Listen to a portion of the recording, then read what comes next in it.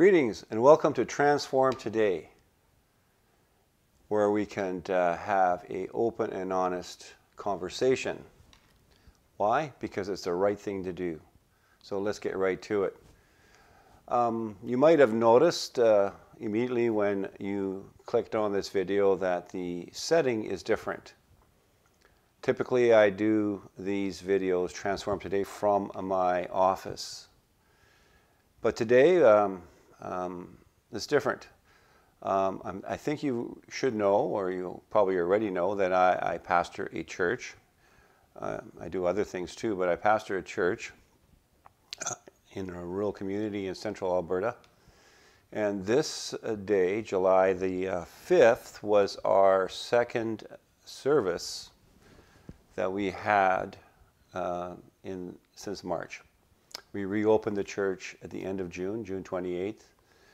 Of course, according to the guidelines given to us, and folks are starting to come back, and it's been good. It's been really good to be able to see people and to be around the community of faith. The other thing too is I'm doing what is commonly referred to as batching it. My dear wife has taken a trip to visit her sister in Saskatchewan, and so I'm batching it.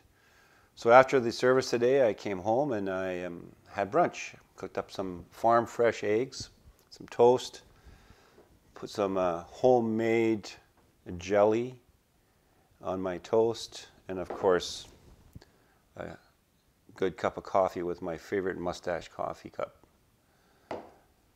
So let's talk about food, or about the kinds of food. Something I'll share about you. I was born into an Italian family, so you probably already got this stereotype in your brain without me saying any more. Yes, I do like spaghetti. I do like lasagna. I like any kind of pasta.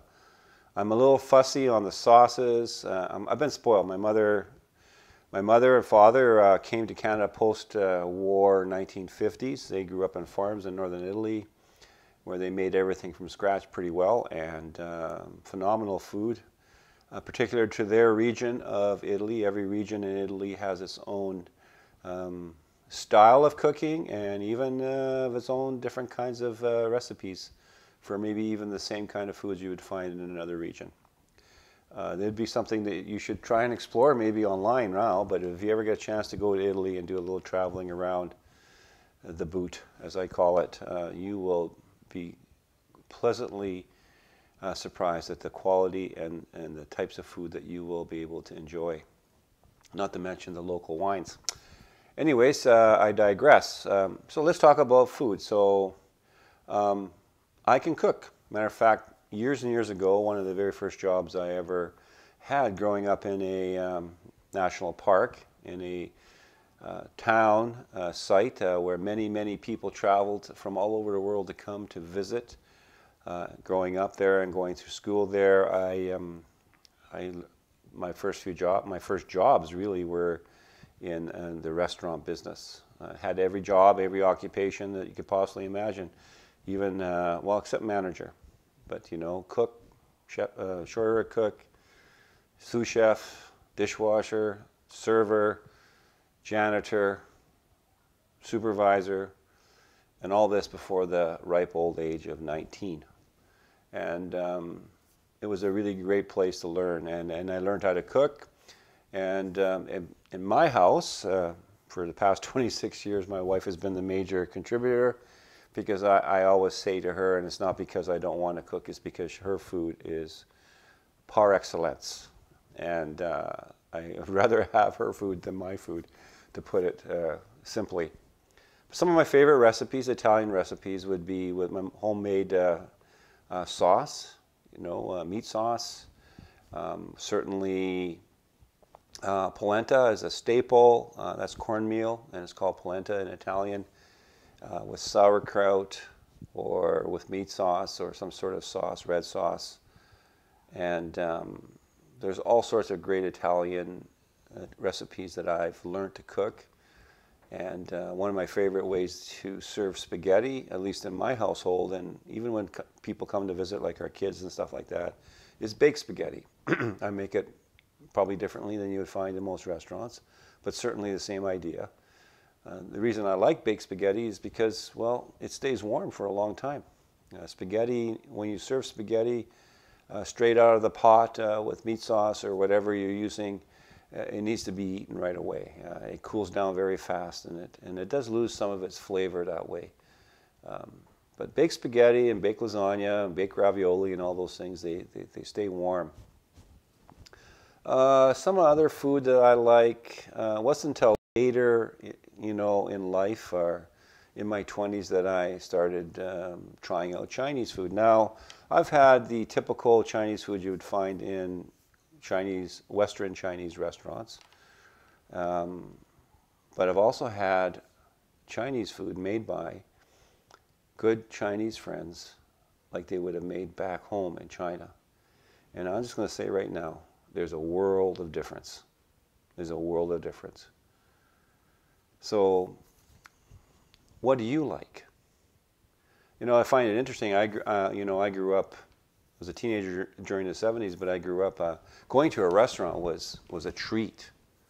Now, there was lots of restaurants to go to, certainly in the tourist town that I grew up in.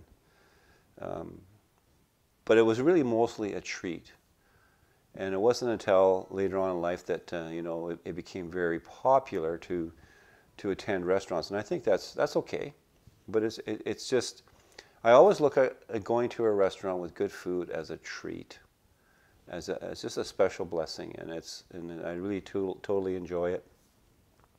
So, what's your favorite food? What do you like? Do you have your own favorite recipe? Why don't you just put it in the comment section, let's talk about it, or put it, let's communicate that. And that'd be great. I think it would be great to learn something about you. And regarding this video, you might find that the lighting is not as the other videos are. I didn't bring my lighting equipment for videos home from my office. So you're getting natural light. It is 2 o'clock in the afternoon. It's a sunny day out there right now, at least for the next few minutes. So this is what you get. But anyways, back to your favorite food. Why don't you share that in your comments? But I do want to talk about, because I mentioned about reopening. This is something that I didn't do on my own. There's a team, we're calling it a transition team. And we began meeting right back in March when things were shutting down and shutting down and shutting down, and making plans. And we met 3 times over the course of from March till the beginning of July here, and to make decisions about when we're going to open and what's that going to look like compared to what it used to be like prior to COVID-19. And it was a challenge, I'll be honest with you. It was a challenge, and as a leader in the community of faith, it was a little stressful at times.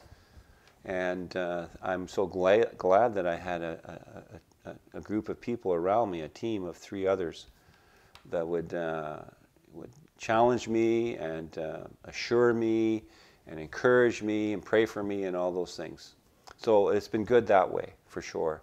And I look forward to the weeks ahead as we see what happens with COVID-19 here in Alberta, and then, of course, in other places too, what will happen in the future. Of course, all the summer plans have been changed. Potlucks and barbecues and stuff like that. They're all ceased for this time being, and for good reasons. But anyways, how have you been challenged? Have you been able to maybe go to a restaurant? They are open in Alberta, and if you're not in a place where it's open, what have you done to maybe enjoy the summer? Maybe it's a walk, maybe it's a fire pit in your backyard, maybe it's even a trip to the nearest provincial park where you're allowed to go, and you've had time to go there and there's not crowds and crowds of people. This would be a good time to go to the national parks. They are open, in, I suppose, in limited ways. I'm not sure on what exactly. If I were you, I would check the guidelines there, because you know, all the international people that go there every year, millions upon millions of people in the national parks. This is, if they're open, this would be a good opportunity to go there and not be crowded. I would stick to Jasper National Park and parks that are away from major centers.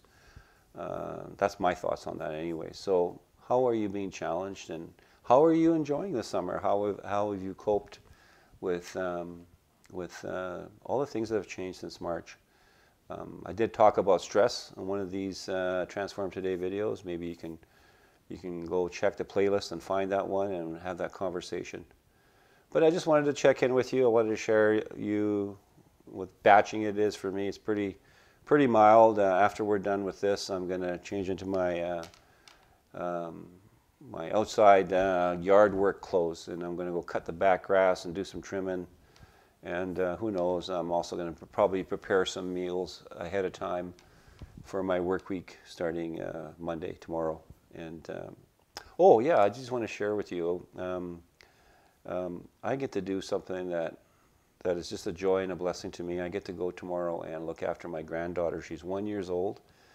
Her mom's helping her in-laws take care of some medical issues.